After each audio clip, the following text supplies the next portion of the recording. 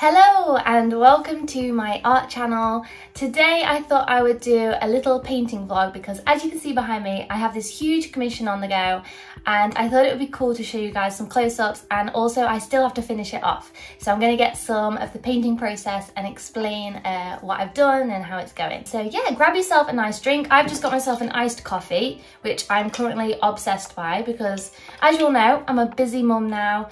And the great thing about iced coffee is that it doesn't go cold because it's already cold. So yeah, that's another thing. Also, if there are any of you that are beginner artists and you absolutely love painting, but you just feel like you need that little bit more guidance, then it would be amazing to have you join us in Learn to Paint with Confidence, which is my online painting course.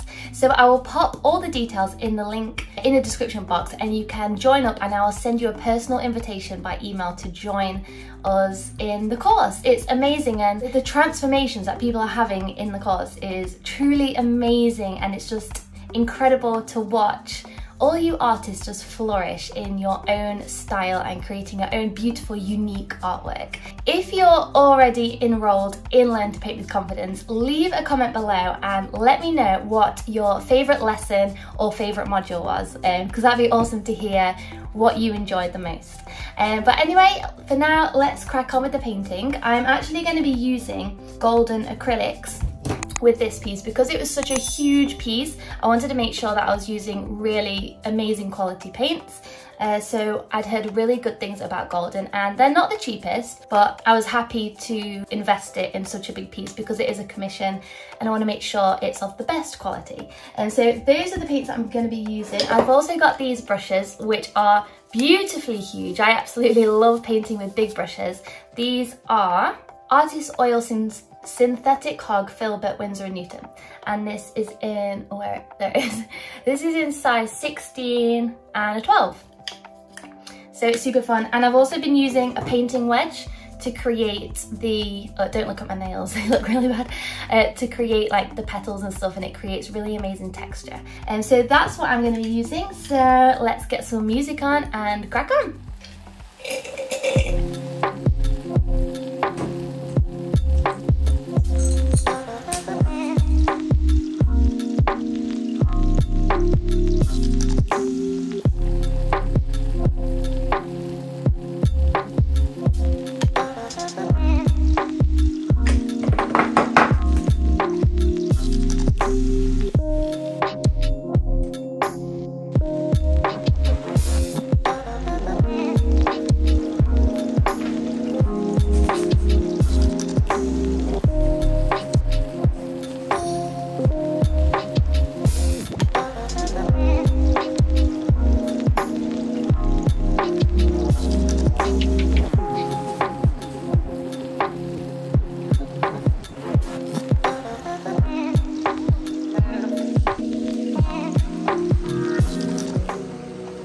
So I thought I would show you some of the process to how I actually got to this. Also, apologies if you can hear the rain. It's absolutely throwing it down outside, and it's actually so relaxing because we've had really like hot sunshine all week, and it's like, oh, I love the rain. Anyway, it's a complete mood in here, I'm telling you. Candles on, raining outside, coffee. It's like, it feels like autumn. It's getting me excited for autumn already. But I just wanted to walk through like the commission process because I know a lot of you are artists and also really love to offer commissions, but sometimes struggle with like the process that one goes through, and I thought I would share with you my process, not that you have to take any of these ideas on. But the first thing that I like to do is obviously discuss with the client exactly what sort of thing they're going for, and if they have any preferences with colour, subject and that sort of thing, and also if they like any of my previous artwork, so that I can get a feel for what it is that they are drawn to. Then the second step was I created these little composition sketches. So these are just different composition ideas for the painting, and I think in the end we kind of went with, which one? We kind of went with this one. But then over time it's like changed a little bit, and then I went ahead and created some little like sketches, but I did it all digitally, because when you create them digitally it can be a lot faster and a lot easier to change. You can just change the colour with like a click of a button. So it's a lot easier than going backwards and forwards with different sketches. And this is the one that I personally really liked and the client really liked too. So what I did was printed that off, and you can see it sometimes up on the wall behind me. I don't know if you can see it in shot now, but I've actually printed that off and stuck it up on the wall to make sure that I get the scale correct. And then I created in my sketchbook some sketches with charcoal. So this was like on a darker background and quite high contrast. And then this one was more of like a light and airy version, just to play around with different ideas, and also did some colour swatches and another little composition sketch up here. So you can see that the colours kind of suit and match what has actually happened on the canvas, which is good because this was my concept plan. And then from there I created a little acrylic sketch on just this canvas board, and this is like also next to me as I'm painting so that I can compare the two and make sure that everything's in the right place.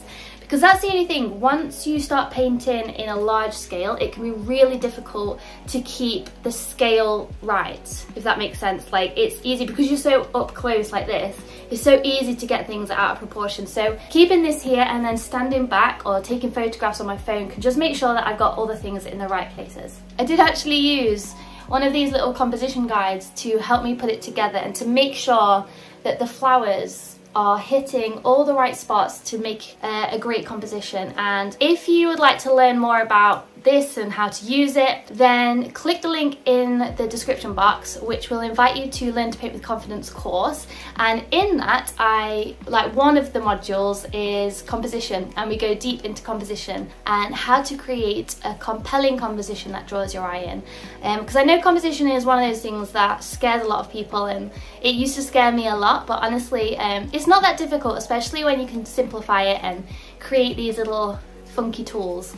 So anyway, there we go. I just thought I'd give you a little rundown process of how this idea sort of like came about, and there we go. I'm gonna get another coffee, I think, and crack on with the painting.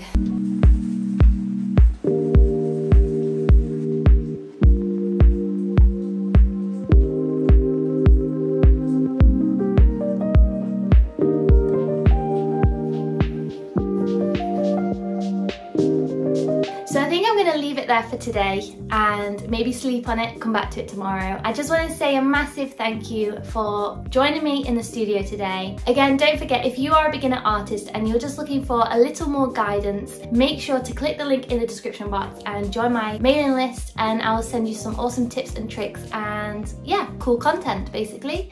Have a beautiful day, whatever you are doing and wherever you are. Let me know in the comments where you are watching this video from, because it's amazing that we can all connect like this all over the world, like-minded artists, and gain inspiration. It's super cool. So a massive thank you, have a wonderful day, and I'll see you in the next video. Bye!